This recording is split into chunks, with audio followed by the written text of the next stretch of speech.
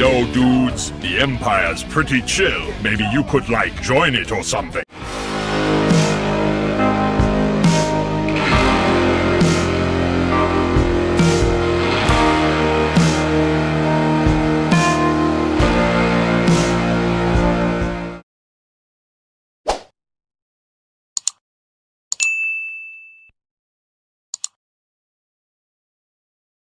Strangers from distant lands, friends of old, you've been summoned here to answer the threat of Mordor.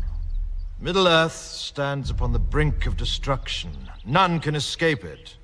You will unite, or you will fall. Each race is bound to this fate, this one doom. Bring forth the ring, Frodo. You have only one choice. The ring must be destroyed. The ring cannot be destroyed, Gimli, son of Gloin, by any craft that we here possess. The ring was made in the fires of Mount Doom. Only there can it be unmade. One of you must do this. No, indeed, it is hardly possible to separate you, even when he is summoned to a secret council, and you are not. 9 companions. So be it. You shall be the Fellowship of the Ring. Arwen Tolenilu.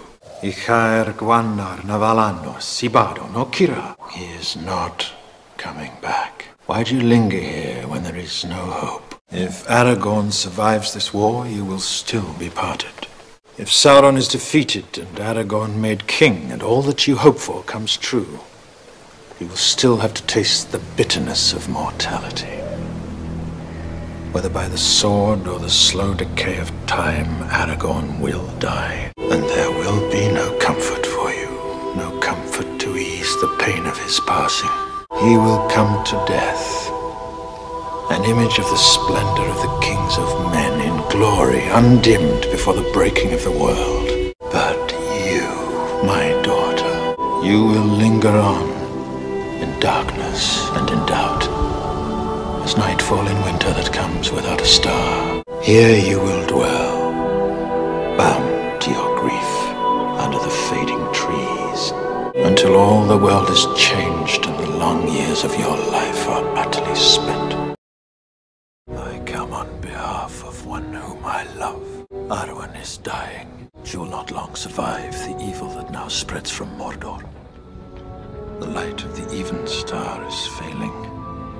As Sauron's power grows, her strength wanes. Arwen's life is now tied to the fate of the ring.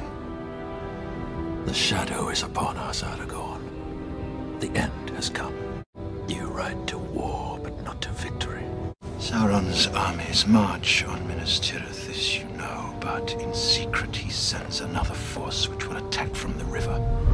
A fleet of corsair ships sails from the south. They'll be in the city in 2 days. You're outnumbered, Aragorn. You need more men. There are those who dwell in the mountain. They will answer to the King of Gondor. Andurin, the flame of the west, forged from the shards of Narsil. The man who can wield the power of this sword can summon to him an army more deadly than any that walks this earth. Put aside the ranger. Become who you are born to be. Take the dim old road.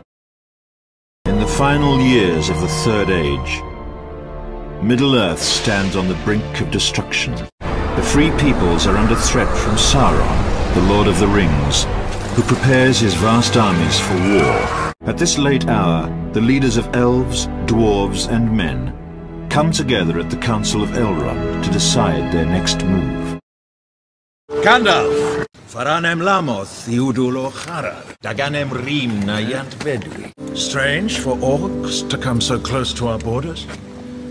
Something, or someone, has drawn them near. Welcome, Thorin, son of Thrain. You have your grandfather's bearing.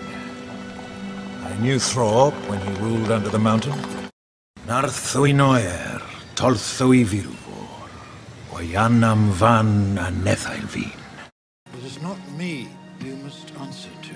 Gandalf, For 400 years we have lived in peace, a hard-won, watchful peace. Hardly a prelude to war.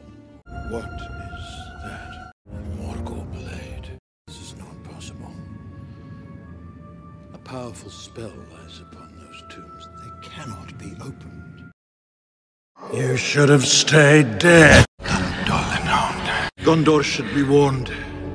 They must set a watch on the walls of Mordor. My lord Saruman, he must be hunted down and destroyed once and for all.